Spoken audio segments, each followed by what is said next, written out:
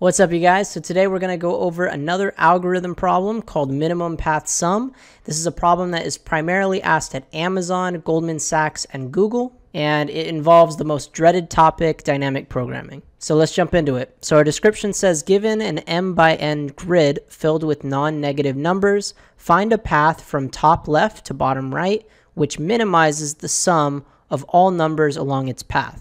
Note, you can only move either down or right at any point in time. So for this problem, we need to find the shortest path from the top left cell to the bottom right cell.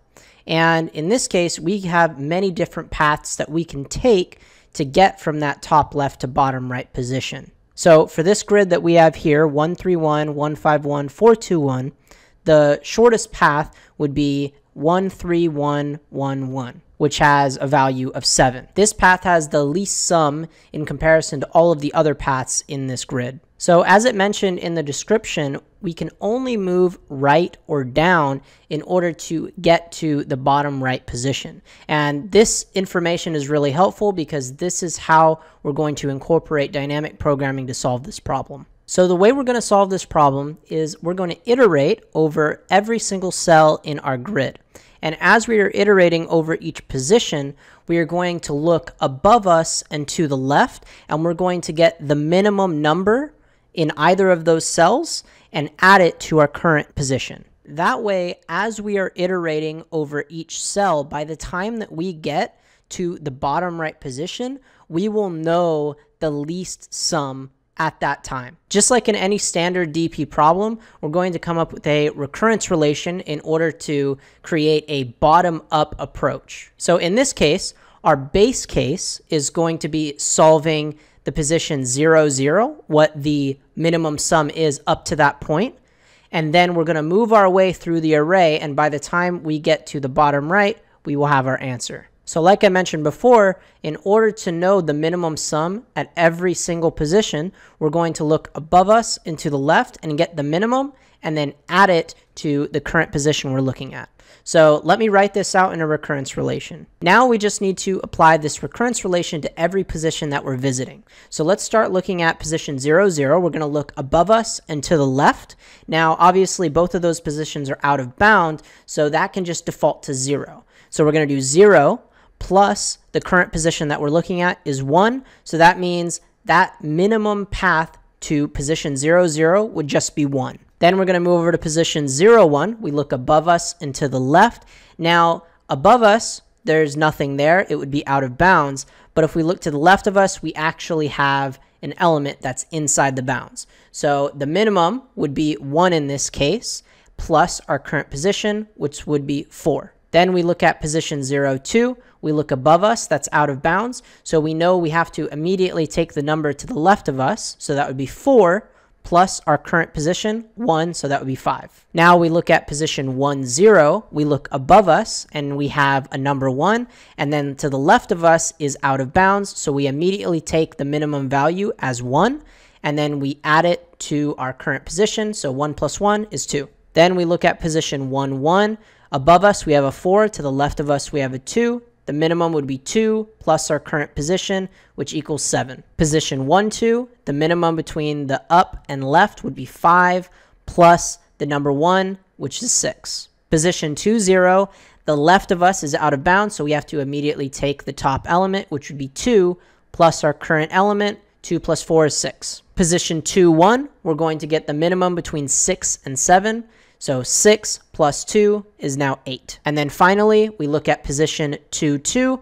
We get the minimum between 6 and 8. So 6 plus our current position of 1 is 7. So we arrived at our final answer of 7. That would be the number that we return from our function. And something you may have noticed is, since this is dynamic programming, we have computed the minimum path sum at every single position inside of our grid. We started with position 0, 0, which was our base case, and we looped through every single element in our grid, finding the minimum path sum at every position until we get to the element that we cared about, which was at the very bottom right. All right, so we're given a 2D integer array called grid, and we need to return an integer, the minimum path sum.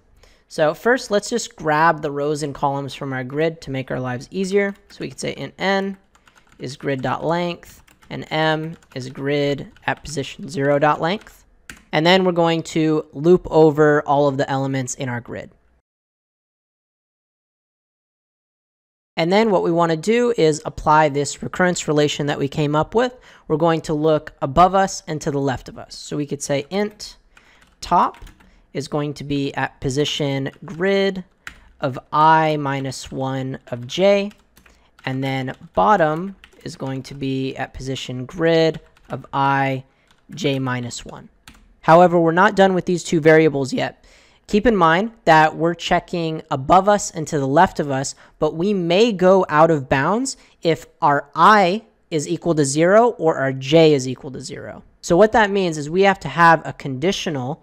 If we are out of bounds, we need to default it to whatever integer.max value is. The reason why we're going to do max value is because we're getting the minimum between the two. So let's say we have our top is out of bounds, but our left is not. We want to immediately take the left value, and that's vice versa. If our left is out of bounds, that means we default it to integer max value, but our above us is a valid number, we take the above value. So to do that, we need to apply a conditional to both of these variables. We can start off with our top variable. We can say if I minus 1, if it's less than 0, if we're out of bounds, then just default it to whatever integer.max value is. So integer max value. If that's not true, then just take the value there. And we're going to apply pretty much the same logic as the bottom. But in this case, we're going to say if j minus 1 is less than 0, take integer.max value. If it's not, then default it to whatever the number is. So I'm sure you might be wondering what would happen if both our top and bottom are out of bounds, which is at position 0. If we look above us and to the left of us, both of those are out of bound positions.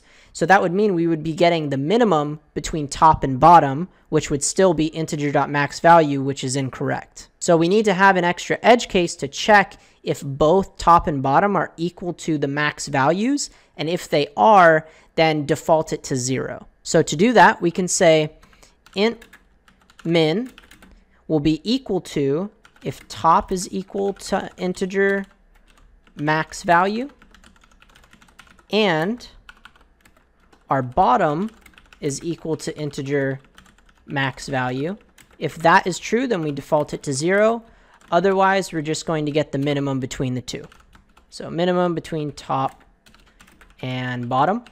And now we can apply the regular recurrence relation to solve this. So we can say dp of ij plus equals, because we're taking the current element that we have in dp of ij and just appending it to that current position.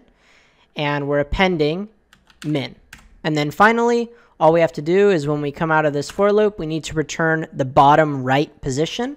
So we just say return grid at position I minus 1, m minus 1. So let's make sure this code works. Oh, I called it DP. This is supposed to be grid. So let's submit that again. And there we go. So our time complexity is going to be big O of n times m, where n is the number of rows we have and m is the number of columns we have. We touch every element in our grid a single time as we are computing the minimum path sum of every cell. And then as for our space complexity, it's actually constant because we are using our input to keep track of the previous elements that we've computed. And this is definitely something you would want to clarify with your interviewer if you are allowed to modify your input, because if you start modifying your input and then later on down the line they say, oh, you can't do that, well, now you just wasted a bunch of time. But it does get our space complexity down to be constant. So that's it for this video, guys. Thank you so much for watching. Don't forget to support me on Patreon if you want access to my private Discord. There are a couple of us in there right now. And yeah, I'll see you guys next time.